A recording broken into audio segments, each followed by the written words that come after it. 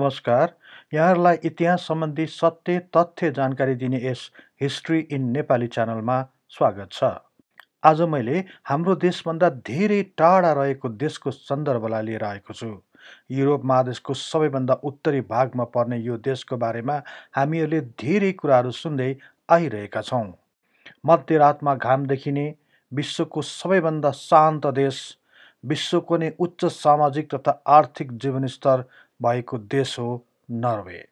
आज मैले नर्वेको लागि एक विशेष महत्त्व रहेको दिनको बारेमा यो कार्यक्रम तयार गरेको छु। हरेक वर्षको यो दिन नर्वेली जनताहरूले विशाल जुलुसको साथ भव्य कार्यक्रम गरेर मनाउँदछन्। यसमा ससाना बालबालिकादेखि हरेक जनताहरू सामेल हुन्छन्। यस्तो उल्लासमय वातावरणमा हुने यो विशेष कार्यक्रमको बारेमा हामीहरूलाई थाहा नहुन सक्छ। त्यसैले आजको यो कार्यक्रममा नर्वेको त्यो विशेष दिनसँग जोडिएको विभिन्न जिज्ञासाहरूलाई समाधान गर्ने कार्यक्रम लिएर उपस्थित भएको छु। आउनुहोस्, नेपाल तथा विश्व इतिहासको बारे तथ्य तथा प्रामाणिक जानकारी दिने उद्देश्यका साथ इतिहासका विद्यार्थीद्वारा निर्मित यस कार्यक्रमलाई मन पराई धेरैभन्दा धेरै लाइक, सेयर र सब्सक्राइब गरिदिनु हुन अनुरोध गर्दै म कार्यक्रम प्रस्तुता सार्थक नेपाल यहाँहरूलाई हार्दिक स्वागत गर्दछु।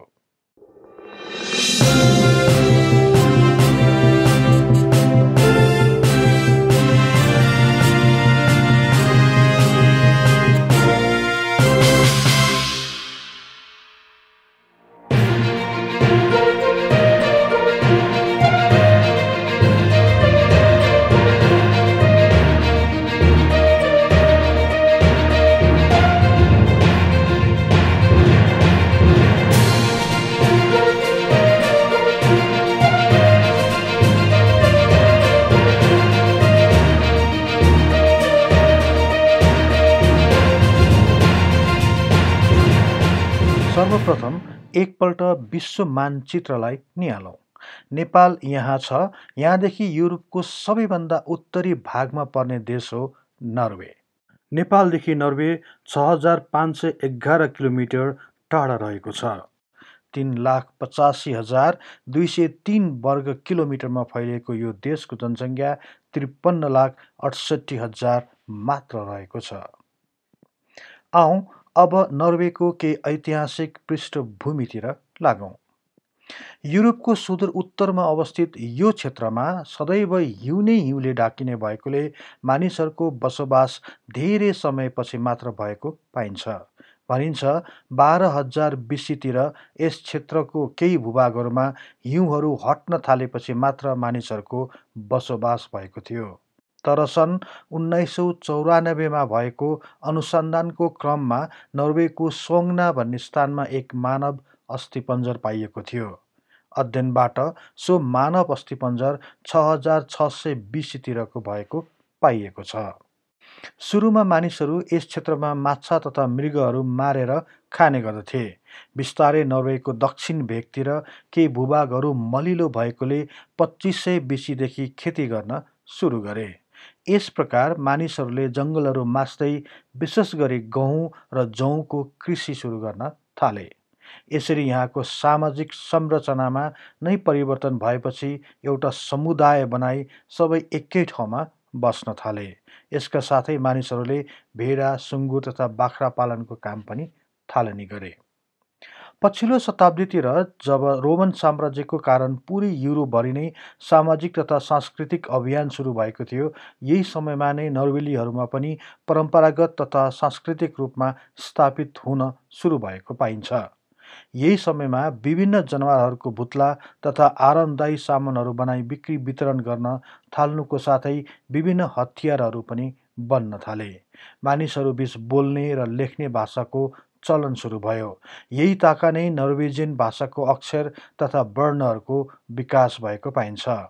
यस प्रकार यहाँका प्रत्येक समुदायहरू सम्पन्नतातिर अग्रसर भए र सम्पन्न किसानहरू समुदायका शक्तिशाली नायक तथा अग्रणीको रूपमा स्थापित हुन थाले। पहिलो आधा शताब्दीसम्म यी समुदायहरूले बाह्य अतिक्रमणबाट आफ्नो इलाकाहरू सुरक्षित राख्न सक्षम भए। नर्वेको सबैभन्दा महत्त्वपूर्ण तथा प्रख्यात र भयावह अवधि भनेको नै नर्वेको इतिहासमा भाइकिङ युग हो। यो केवल नर्वेमा मात्रै होइन, यो पुरै उत्तरी युरोपीय देशहरू Norway, Sweden, island, Denmark, Finland जसलाई नोर्डिक देश भनिन्छ, यी क्षेत्रभरि नै यसको आतङ्क फैलिएको थियो। भाइकिङको कारण समाजहरू झन जटिल बन्दै गएको थियो। भाइकिङहरूसँग उच्च कोटिको हात हतियारहरू हुनुको साथै एक कुशल लडाकु पनि थिए। उनीहरू मर्न र मार्नमा कहिल्यै पछि हट्दैन थिए। उनीहरूमा एउटा विश्वासले दरो जरो गाडेको थियो। त्यो के हो भने कुनै पनि सदस्य युद्ध मैदानमा मरे भने उनको आत्मा सिधै स्वर्गलोक पुगी आफ्ना प्रिय भगवानको साथमा बस्न पाउने अवसर मिल्दथ्यो। त्यही भएर यी भाइकिङ सदस्यहरू आफ्नो ज्यान दिन पनि हिचकिचाउँदैनथे। यिनीहरूको पहिलो आक्रमण भनेको नै सन् 793मा इङ्ल्यान्डको उत्तर पूर्वी किनारास्थित लिन्डिसफार्ने भन्ने स्थानमा भएको थियो। जब यी भाइकिङहरू आक्रमण गर्न विभिन्न क्षेत्रहरूमा जान्थे, त्यतिखेर आफ्ना स्थानहरूमा महिलाहरूले नियन्त्रण गर्दथे। यिनीहरूको आक्रमणबाट कुनै पनि समुदायहरू बच्न एक प्रकारले असम्भव जस्तै थियो। आँधीको गतिमा प्रवेश गरी पुरै गाउँ नै तहस नहस बनाई नामो निशान मेटाइदिन्थे। त्यहाँको सबै सम्पत्ति र केही मानिसहरू तथा महिलाहरूलाई पनि लिएर जान्थे। भनिन्छ केही मानिसहरूलाई नमारी छोडिदिन्थे। यसरी छोड्नुको कारण भाइकिङको आतङ्क अरू मास पनि फैलाओस् भन्ने रहेको थियो। यसरी प्राप्त गरेको सम्पत्तिहरूले आफ्नो जीवनयापन गर्दथे भने पुरुषहरूलाई दास बनाई काममा लगाउँथे र महिलाहरूलाई बिक्री गर्दथे। यस प्रकार यिनीहरूको आतङ्क पुरै नोर्डिक क्षेत्र साथै इङ्ल्यान्ड, साउदर्न वेल्स तथा आयरल्यान्डसम्म फैलिएको थियो। तर पछि बिस्तारै पश्चिमी नर्वेमा उपयुक्त खेती गर्ने जमिन कम हुँदै गएपछि यिनीहरू आयरल्यान्डको पूर्वी समुद्र तटमा बसाइसराई गरे। भाइकिङको बारे विस्तृत जानकारी तथा इतिहास अर्को भिडियो कार्यक्रममा हेर्न सक्नुहुनेछ। 9औं शताब्दीको मध्यतिर आइपुग्दा सानो सानो क्षेत्रका विभिन्न समुदायका विभिन्न नायकहरू बीचको द्वन्द्वले गर्दा समाज अव्यवस्थित हुन पुग्यो। यी साना साना राज्य जस्ता क्षेत्रहरूलाई एकीकरण गरी एक छत्र नर्वे बनाउन हेराल्ड फेहेले महत्त्वपूर्ण कदम चाल्दै सबैलाई एकताबद्ध गर्न सफल भए। त्यसपछि मात्र नर्वे देशको संरचना भयो। सन् 930तिर हेराल्डका छोरा हाकुनले राजाको उपाधि ग्रहण गरे। उनले एक व्यावसायिक सैनिक सङ्गठनको पनि विकास गरे र हाकुनको सन् 960मा मृत्यु भएपछि फेहेको वंशज र डेनिसको राजाहरूको बीचमा युद्ध भयो। यस युद्ध तथा कमजोर आर्थिक स्थिति भएपछि नर्वेलीहरू बसाइसराईको क्रममा ग्रिनल्यान्ड तथा न्युफाउन्डल्यान्डमा गई बस्न थाले। युद्धपछि पनि नर्वेका राजा र धार्मिक संस्थाहरू बीच शक्तिको लागि विभिन्न समयमा गृहयुद्ध सुरु भइरह्यो। अन्ततः सन् 1217मा गृहयुद्ध अन्त्य गर्दै राजा हाकुनसुनले नयाँ र स्पष्ट वंशजको आधारमा सत्ता हस्तान्तरण हुने कानुन बनाए र उनले ग्रिनल्यान्ड र आइसल्यान्डमा पनि आफ्नो नियम लागू गर्न बाध्य गराए। यसका साथै बढ्दो जनसङ्ख्यालाई व्यवस्थित गर्न विभिन्न कृषकहरूलाई कृषिको लागि जग्गाहरूको वितरण गरियो। सन् 1349सम्म आइपुग्दा नर्वेका राजधानी ओस्लोको जनसङ्ख्या 3000, बर्गेनको जनसङ्ख्या 7000 थियो भने ट्रोन्डेमको जनसङ्ख्या 4000 रहेको थियो। जनसङ्ख्या बढ्न थालेपछि जङ्गलहरू नाश गर्न थालियो। सन् 1300तिर झन्डै 70% जति खेतीयोग्य जमिनहरू राजा, धार्मिक संस्था तथा चर्च र कुलीन वर्गको हातमा रहन गयो। यसै ताका साना किसानहरू भने धेरै मर्कामा परेका थिए। 13औं शताब्दीको अन्त्यतिर आइपुग्दा भने नर्वेको स्वर्ण युग सुरु भएको मानिन्छ, किनकि यही समयमा नर्वेमा शान्ति भई ब्रिटेनसँग पनि व्यापार सुरु हुन थालेको थियो। तर दुर्भाग्य नै भन्नुपर्छ कि सन् 1400तिर युरोपभरि प्लेगको महामारीले सबैलाई समेट्यो। एकै वर्षमा मात्रै नर्वेको 1/3 जनसङ्ख्या मृत्युको मुखमा पर्यो। यस प्रकार धेरै मानिसहरू मारिनुको साथै हजारौं मानिसहरू अशक्त बन्न पुगे। यसले देशको अर्थतन्त्रमा नराम्ररी असर गर्यो। यही कमजोर अर्थतन्त्रको कारणले राजाको शक्ति पनि क्षीण हुँदै गयो। तर यही समयमा धार्मिक संस्था अथवा चर्चहरू भने शक्तिशाली हुँदै गए। चर्चका प्रमुख व्यक्तिहरू काउन्सिल अफ स्टेटका सदस्यहरू भए।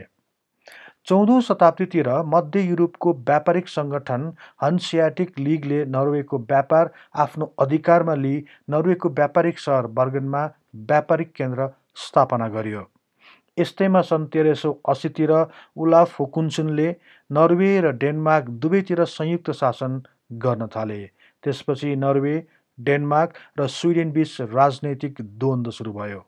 यसको 17 वर्षपछि अर्थात् सन् 1397मा मार्गरेट प्रथमको शासनकालमा काल्मर युनियनको सृजना भयो, जसले नर्वे, स्विडेन तथा डेनमार्कलाई एकताबद्ध गर्यो।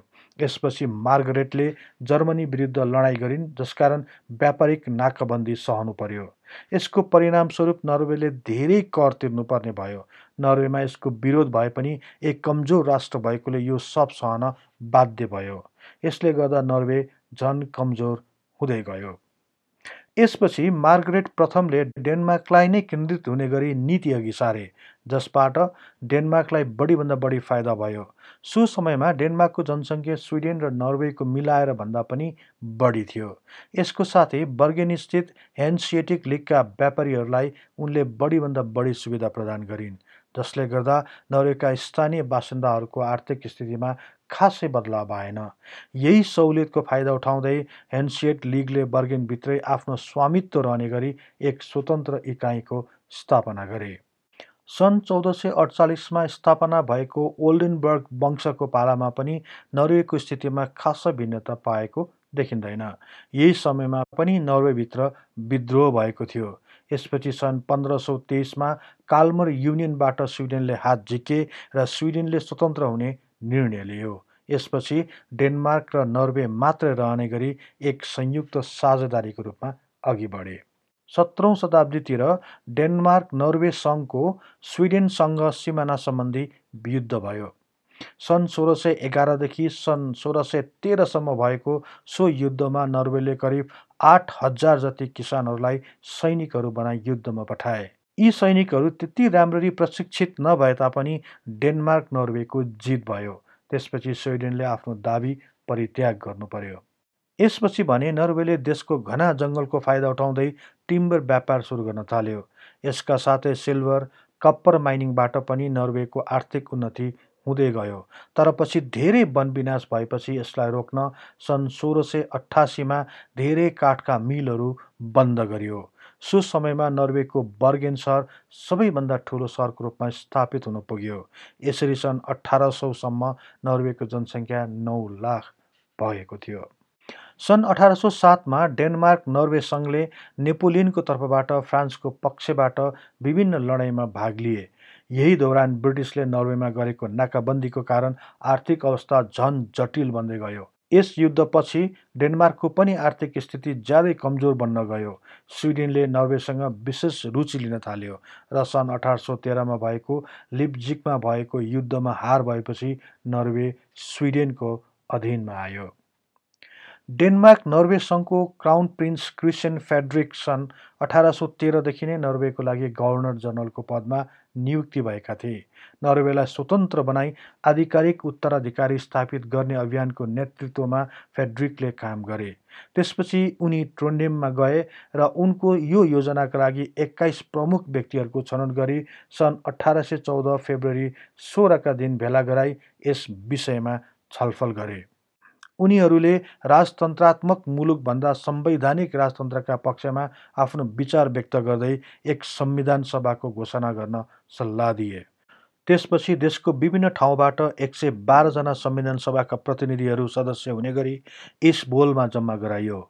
यसपछि यही संविधान सभामा संविधानको मस्यौदामा 6 हप्तासम्मको छलफलपछि सन् 1814 मे 17 तारिकको दिन एक स्वतन्त्र सार्वभौम राष्ट्रको रूपमा नितान्त नयाँ संविधानको घोषणा भयो र यही दिनदेखि अर्थात् हरेक वर्षको मे 17 तारिकको दिनलाई नर्वेमा संविधान दिवस तथा नर्वेको जन्म दिवस तथा राष्ट्रिय दिवसको रूपमा मनाइने गरिन्छ।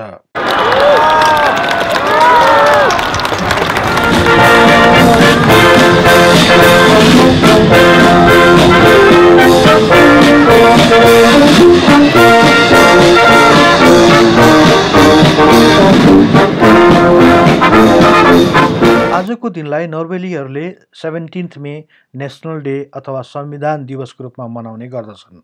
आजको दिनको बिहानैदेखि नर्वेको विभिन्न सहर गाउँहरूमा विद्यार्थीहरू तथा अन्य जनताहरू यो उत्सवमा भाग लिन र उल्लासमय रूपमा मनाउन तयारी हुन्छन्। यो दिवस एक प्रकारले अन्य राष्ट्रहरूले आफ्नो राष्ट्रिय दिवस मनाउने प्रचलनभन्दा धेरै फरक रहेको छ। प्रायसो अन्य राष्ट्रहरूले स्वतन्त्र दिवस अथवा राष्ट्रिय दिवस मनाउने क्रममा विशेष गरी सैनिक परेडहरू निकाल्ने गर्दछन्। तर नर्वेमा आजको दिन असैनिक प्रकृतिको कार्यक्रमहरू गरिन्छ। ससाना बालकहरूदेखि लिएर आम जनताहरूको हातमा नर्वेको झन्डाहरू बोकिएको हुन्छ। आजको दिन राष्ट्रिय बिदा हुने भएकोले स्थानीय सबै प्राथमिक स्कुलहरूले यो परेडको लागि विशेष आयोजना गरेका हुन्छन्। नर्वेको अन्य ठाउँभन्दा राजधानी ओस्लोमा भने यो सबैभन्दा भव्य र विशाल कार्यक्रम हुने गर्दछ। सहरको मुख्य स्थान यानमेनतोर्गेदेखि राजदरबारसम्म करिब 1.6 किलोमिटरको दूरीभरि मानिसहरूको जुलुस तथा जुलुस हेर्ने आम मानिसहरूको भिड हुने गर्दछ। यसमा करिब 2 लाख मानिसहरू भाग लिने गर्दछन्। यो कार्यक्रमलाई स्थानीय तथा राष्ट्रिय टिभीबाट प्रत्यक्ष प्रसारण गरिन्छ। करिब 100 को सङ्ख्यामा विभिन्न तहका स्कुलका विद्यार्थीहरूले राष्ट्रिय झन्डा र आफआफ्नो स्कुलको ब्यानरहरू बोकेर जुलुसमा भाग लिने गर्दछन्। विभिन्न ब्यान्डहरूको सङ्गीतमा विद्यार्थीहरूले गीत गाउँदै अघि बढ्दछन्। यो परेडमा राष्ट्रिय गान तथा शाही गान पनि गाइने गरिन्छ। विशेष गरी साना साना बच्चाहरू झन्डा हलाउँदै, व्हिसल फुक्दै, हुर्रा भन्दै कराउँदै अघि बढ्छन्।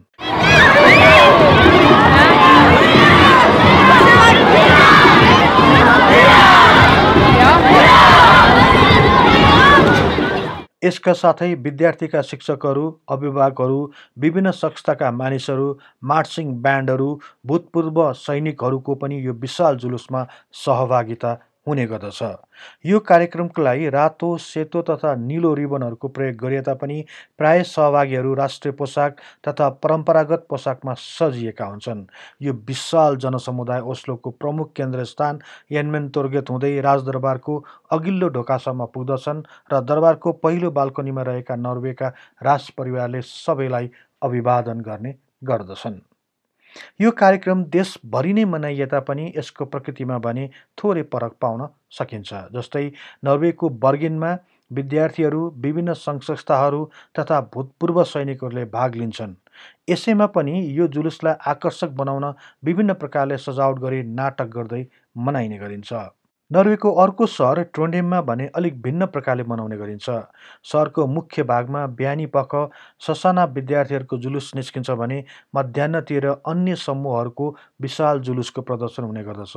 यो पङ्क्तिमा खेलाडी, विद्यार्थीहरू, सङ्घ तथा संस्थाका मानिसहरू, भूतपूर्व सैनिकहरू तथा अग्नि नियन्त्रक समूहहरूको सहभागिता हुने गर्दछ। त्यस्तै स्टाभेन्जरमा भने बिहान 7 बजेदेखि नै यो कार्यक्रम सुरु हुन्छ। यसमा सर्वप्रथम विद्यार्थीहरूको जुलुस, त्यसपछि रस परेड र त्यसपछि अन्य नागरिकहरूको परेड हुने गर्दछ। रस परेड भन्नाले नर्वेमा एउटा भिन्न प्रथा रहिआएको छ। उच्च माध्यमिकको अन्तिम सेमेस्टर पढ्दै गरेका विद्यार्थीहरूले यो परेडमा भाग लिने गर्दछन्। यो परम्परागत रूपमा मनाउँदै आइरहेको उत्सवको रूपमा पनि मानिन्छ र यसैलाई रस उत्सव भनिन्छ। अन्य स्थानहरूमा भने यो रस उत्सव अपराह्नतिर मनाउने गर्दछन्। यो विशेष दिन केवल नर्वे राष्ट्रभित्र मात्रै होइन, विश्वका धेरै राष्ट्रहरूमा पनि भव्यताका साथ मनाइने गरिन्छ। नेपालमा पनि नर्वेली संस्था, राजदूतावास तथा नेपालीहरूले पनि नर्वेको राष्ट्रिय दिवस भव्य रूपमा मनाउने गर्दछन्।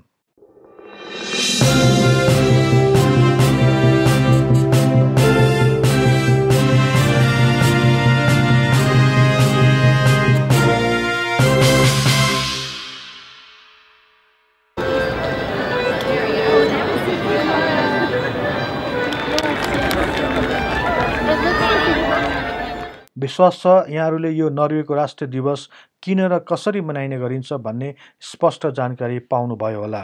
यस्तै नर्वे स्विडेनको अधीनबाट कहिले स्वतन्त्र भयो? दोस्रो विश्वयुद्धमा नर्वेले कसको पक्ष लियो? हिटलरले किन सबैभन्दा पहिले नर्वे नै कब्जा गर्नु पर्यो? दोस्रो विश्वयुद्धका इङ्ल्यान्डमा भागेका राजाले पछि नर्वेमा कसरी स्थापित भई नर्वेको आर्थिक विकासमा अग्रणी भूमिका खेले आदिको बारेमा विस्तृत जानकारी सहितको कार्यक्रम लिएर आउने नै छु। हेर्न नभुल्नुहोला।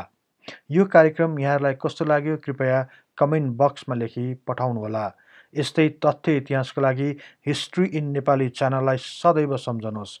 इतिहासको कुनै पनि कालखण्डबारे तपाईँलाई सुन्न र बुझ्न चाहना राख्नु भएको छ भने तल रहेको कमेन्ट बक्समा उल्लेख गर्नुहोस्। हामी सोबारे प्राथमिकताका साथ कार्यक्रम बनाउने नै छौँ।